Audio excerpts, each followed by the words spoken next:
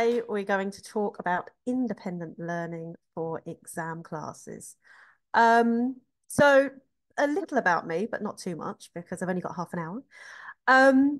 Basically, I'm a teacher, I'm a tester, and I write materials for exam preparation.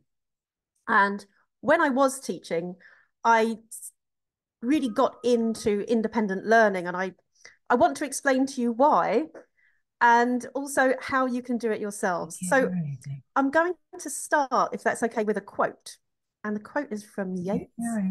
And it is, "Education is not the filling of a pot, but the lighting of a fire." So I just thought this might get us reflecting on what teaching means a little bit. And here's somebody in the background. We'll just try your speakers, maybe. I think you're coming through fine, Jo. That's fine. Okay. Carry on. Great. So the quote, yeah, "Education is the filling of a pot, but not the filling of the pot, but the lighting of a fire." What do you think? It's just a question to think about. Would you consider yourself more of a pot filler or a fire lighter? And what do you think teachers should be? I think perhaps we've all done a bit of both. And for me, I think the difference between these two things really hinges on independent learning and how we can foster it with our students. So the first thing I think we need is probably a definition of some kind. What is independent learning? So basically, it's having ownership, control over your own learning. And this involves many things: acting, thinking autonomously, but with guidance from the teacher where appropriate, and especially at lower levels, I would say. Making informed choices about what to learn and how to learn it, and taking on responsibility for learning. And we'll come back to these main points. But for me, there are three real key things about independent learning. And in the words of Nottingham University, here we are.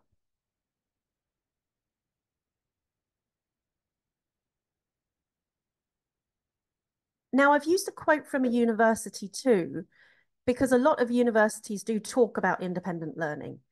Because in many universities, and especially in the UK, independent learning and having autonomy over your learning is expected.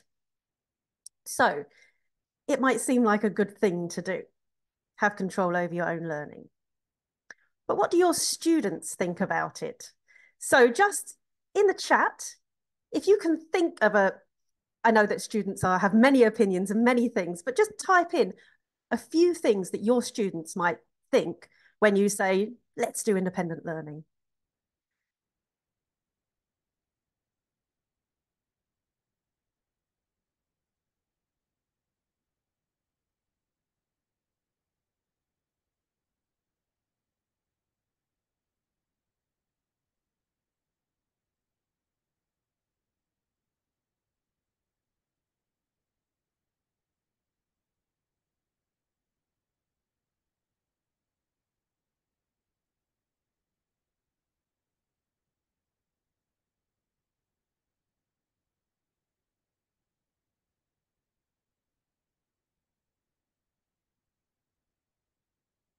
Great ideas.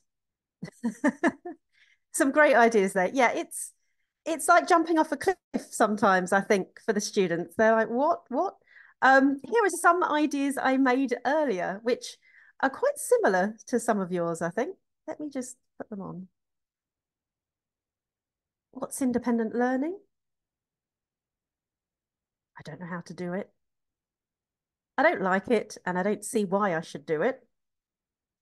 I love learning by myself. Obviously, not everyone thinks that, but some people do. And lastly, my teacher should teach me everything I need to learn. These are things that I either think my students might say, or some things that my students have said. And I think it's especially the last one. My teacher should teach me everything I need to learn. It's a lot of pressure on the teacher. And it's also impossible. You can't teach them everything they need to learn. And especially as we go through the levels, I think, and they expand in terms of vocabulary, in terms of language, in terms of skills. And as Fiona's going to mention later when she talks about advanced classes, we can't possibly teach them everything, and neither should we really. So next, you guys, what do you think about independent learning? Again, in the chat, write your ideas. Be as honest as you like. Don't worry, I won't get hurt.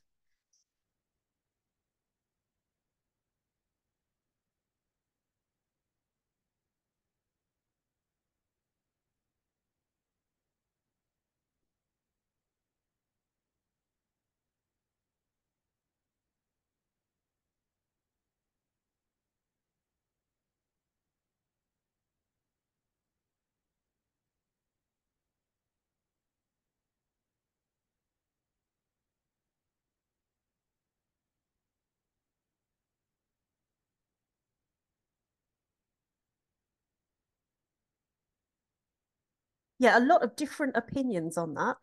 Again, yet again, here's one I made earlier. Let's see if any of these opinions are the same as what you think. Again, not really sure what it is. Not sure how to do it. It's too much to manage. I can't control what my students are learning. I should explain everything to my students or they won't feel I'm teaching them. These are all super valid concerns, and especially the management. I think nobody wants to add a massive amount to their workload. Teachers already do enough as it is. But my aim is to show you that it can be manageable. Students can see a difference and they will feel like they're learning. So hopefully that takes that last fear away a bit. Before I go on to the how, I'm going to look at the pros and the cons. So basically the why of independent learning. I've already touched on a few of the pros already. So it can give learners useful skills for the future. We looked at that in terms of demands from university. But if you think about your students, I mean, they obviously, I would think, generally want to be successful in the future, perhaps have a management position. Any management position involves having autonomy, making informed decisions. So these are skills we're building for them that they will take on into the future. It can build confidence in learners' own abilities. I think it can. And my argument here is that if you have a problem and you're not sure what to do, then you're never going to have the confidence.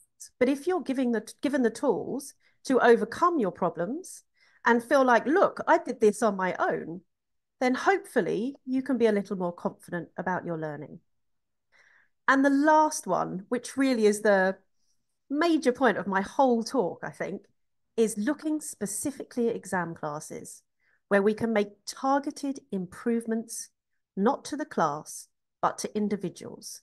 And I think this can be a real game changer in terms of an exam class. And I'm going to explain what I mean by that. So, what's the problem with exam classes? We already know they're fun and a delight to teach. But more than that, often they revolve around the skills because the majority of tests, especially the large tests, are for skills exams. So you're looking at listening, speaking, reading, and writing. And when you're teaching for exam preparation, most of the books divide the time equally for that. So you'll have some time given to listening, some time for speaking, some for reading, some for writing, and then also language development. So vocabulary, grammar.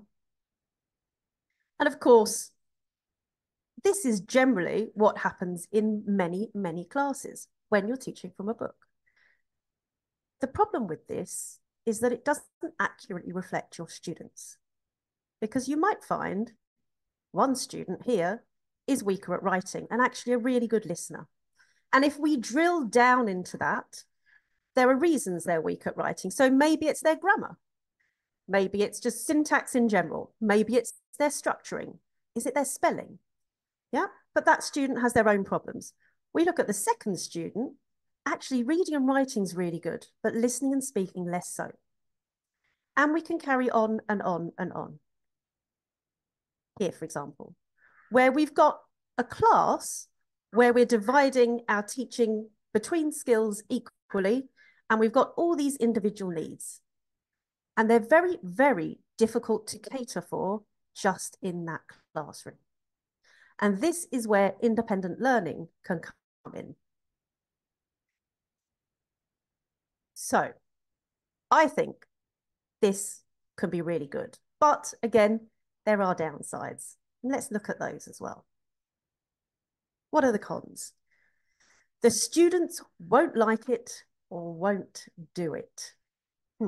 It's a valid concern, but let's look at this in a bit more depth.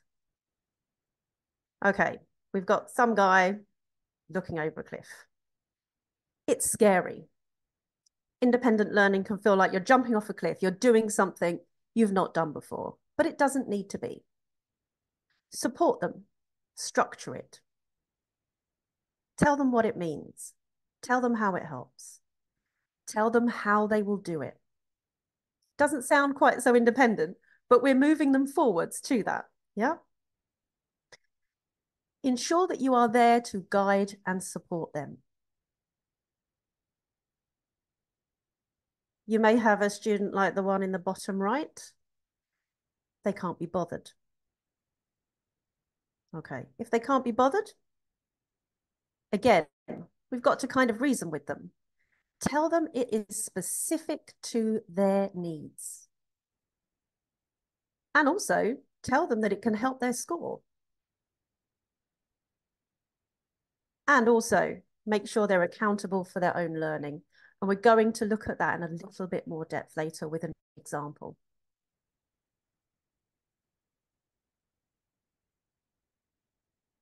Let's look at the next con. It's difficult for teachers to set up and manage. As I mentioned before, nobody wants a massive load of work to do that's extra to their normal workload. So what can we do about that?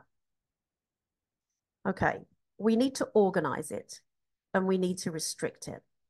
I think when we look at successful independent learning, it's down to just making sure our organization and structure is there at the beginning and something that we can manage and carry on.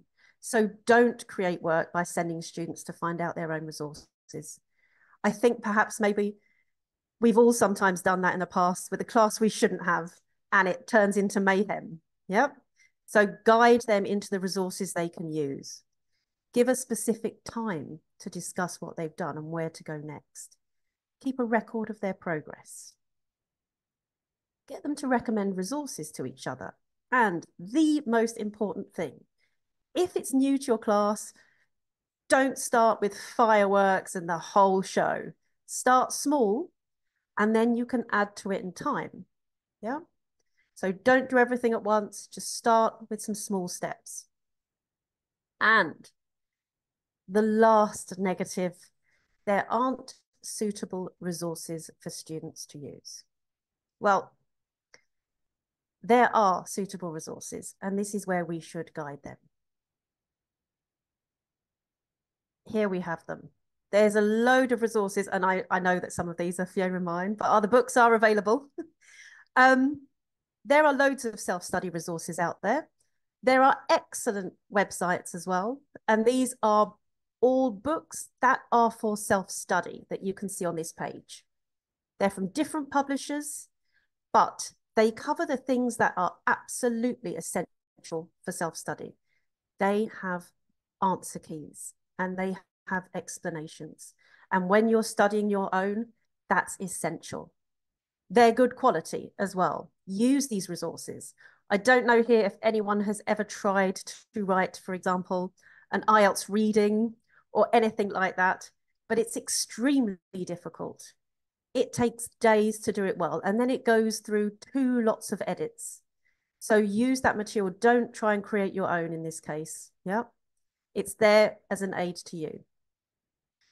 Get material that is also explicit to exam improvement. So you can find self-study, grammar, vocab books. These can be super useful. but also there are lots of books out there that have specific question type study. So the one I'm probably most familiar with, which is the Collins series there, those listening books have question types that are particularly studied and strategies for those question types and skills you might need for those. So as I mentioned before, any books like that, but you guys are the expert, you're the teachers. So look through those materials before you start this self-study and think about how valuable you think they are.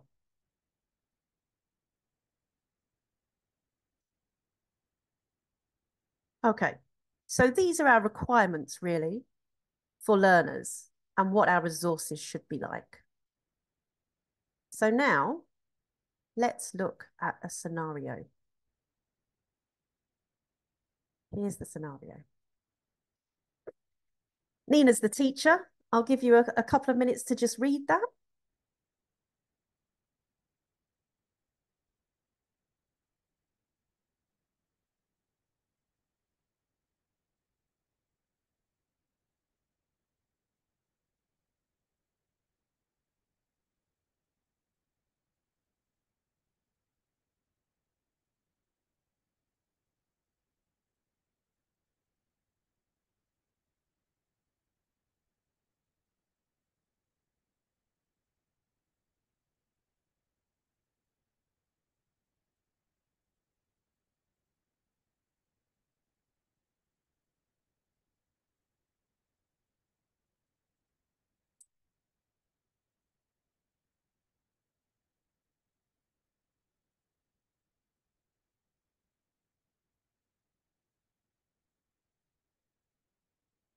Okay, so when you've read it, I'm just going to have a minute of reflection.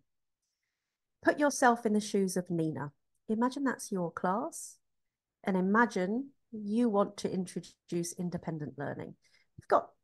You've listened to the beginning of this talk. You kind of know why it might be useful. So in your head, and you don't need to write in the chat, this is just for you now. I want you to just think for a minute, what would you do? What would you do?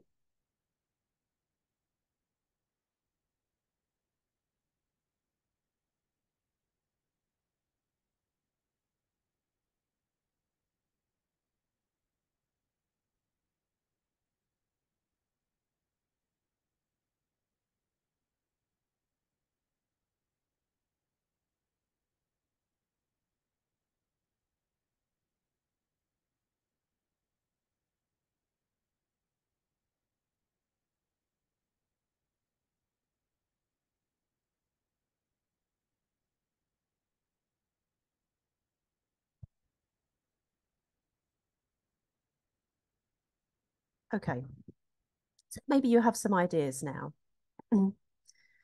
Let's have a look at an example that I've done, and which is one that is very similar to what I did when I started off. So she makes a habit, firstly, of writing on their homework areas of improvement. Now, this doesn't have to be homework. It could be classwork. It could be noticing the issues that some students have compared to others. So in this picture here, we can see that the student has written something and the teacher has done an asterisk with future tenses. So they think that student has an issue with future tenses. But this could equally be a listening test they've done where on the completion questions, they've got them wrong because their spelling's incorrect. And then that asterisk would be there that says spelling. Or it could be on a true, false, not given, where that student is particularly poor at that question, or a matching question, for example. Then it would say that. Or perhaps it's their speaking. They've heard them in class and they want to say giving ideas or structuring your speech. Yeah. So the teacher now is noticing students' areas from improvement from the material they're getting in, but also from activities they're doing in class. Now, why is this important? I wonder. And I want to use us all as language learners here because I'm sure probably the majority of you have also learned another language. And the worst thing about learning a language sometimes when you're in pre-intermediate, intermediate, is you don't know what you do wrong and you want to get better, but nobody's said to you, it's exactly this. this is the thing that stops you from getting on to that next level. And as the teacher, you are the key that can unlock that for the student. You are the person, you are the expert who knows what their most intrusive problems may be in terms of the exam. So you can help them with that. And it just starts with some little notes of key things. You don't need to write a lot. You need to make the point. Future tenses, spelling, true, false, not given. Just little things like that you're writing next to your students' work. Okay. Then Nina puts a list together of resources that she thinks are good quality, that have keys, or when it comes to perhaps speaking, models. Yeah. And all the students have access to that resource list. And one useful thing you can do here also is include, for example, a contents page on that so that they can see exactly what's in those books if they need to. Okay. Now that is the bit of admin, but it's a one-time admin. Yeah, it's not every week. It's not all the time. You might want to refresh it sometimes, but it's just there as a static thing. Yeah. So she's got these two things. She started off great. What does she do next? Well, she decides on Fridays that's going to be her independent study catch-up day. And in the first class, she asks students to look at their homework and note down 2 areas that they need to improve. Now, that teacher could note down more areas, and the students need to decide which 2 they want to work on.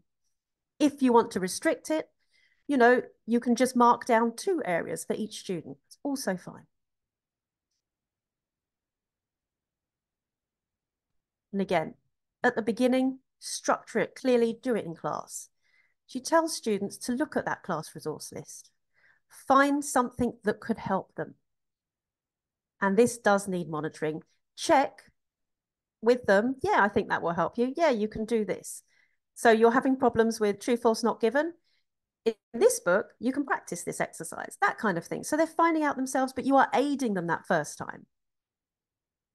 And then she tells them to work on these areas in their own time during the week and be ready to talk about what they did next Friday. And she gives them a self-study record to keep and bring to the Friday classes. And I know what you're thinking, red alert, this is more admin. It's not more admin, okay? It's a simple table. You print out once, give it to them, keep it online. You don't have to do anything more with that. And this is what it could look like. Ooh, here. And here's one I did earlier. So again, you've got the week. You don't have to complete this. They can complete that. You've got 2 areas to improve in the second column. And you've got the resources they're going to use. So here we've got 4 bullet points, an indication that they should look at 4 resources, 2 for each problem area. Yeah. Next to that, they've got scores. Now, where applicable, if they can score the work they've done, they will be able to see their progress or not. Yeah. And in the last column, we've got a reflection. So what did they get out of it? How do they feel about their future tenses now they've done it? So here, I think my future is getting better. I still need more practice on reading true, false, not given. Just short sentences to say, was it good or did you have problems? Okay. In next Friday's class, she asked the students to get out those records and discuss them in groups. And in those groups, they talk about those 4 things. Every single week the same. What did they do? So what did they need to improve? What did they do? How well did they do? And what do they need to do next? And here they're starting to become more independent as they reflect on their scores and they decide if actually they can move on or if they still need more practice. Yeah. And this then becomes a pattern that is repeated every single week where they look at asterisks, they decide to move on, they continue to practice, and the students then get used to it. And it doesn't need to take much of that Friday class. Of course, the first time you might dedicate half an hour to setting it up, maybe more if it's very lower level. But then after that, it can be 15 minutes, 10 minutes at the start of a class, something short where they're reflecting, they're thinking about their own abilities, what they've done, if they're getting better, how they're getting better. Okay. Now, what are the benefits of this?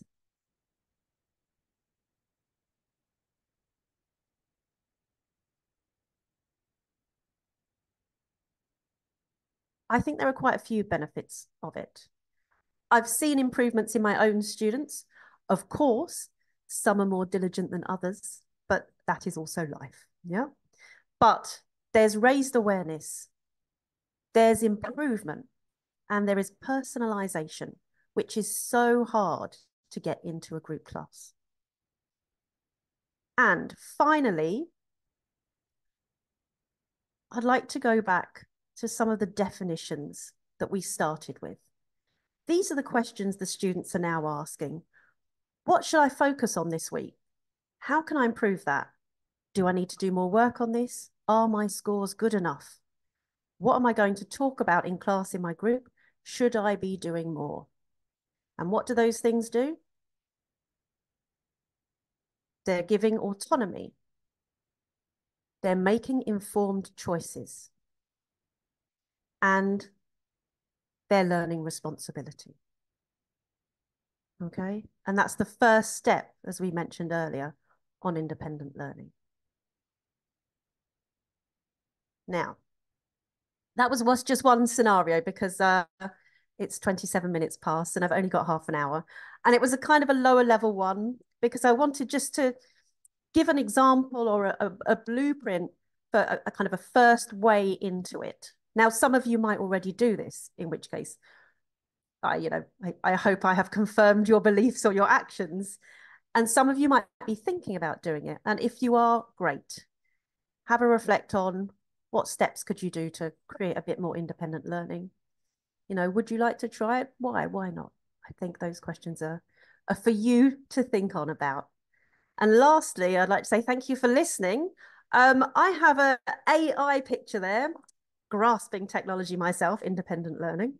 Here we've got a picture of a pot filler and a firelighter, because in my view, I think a teacher has to be both.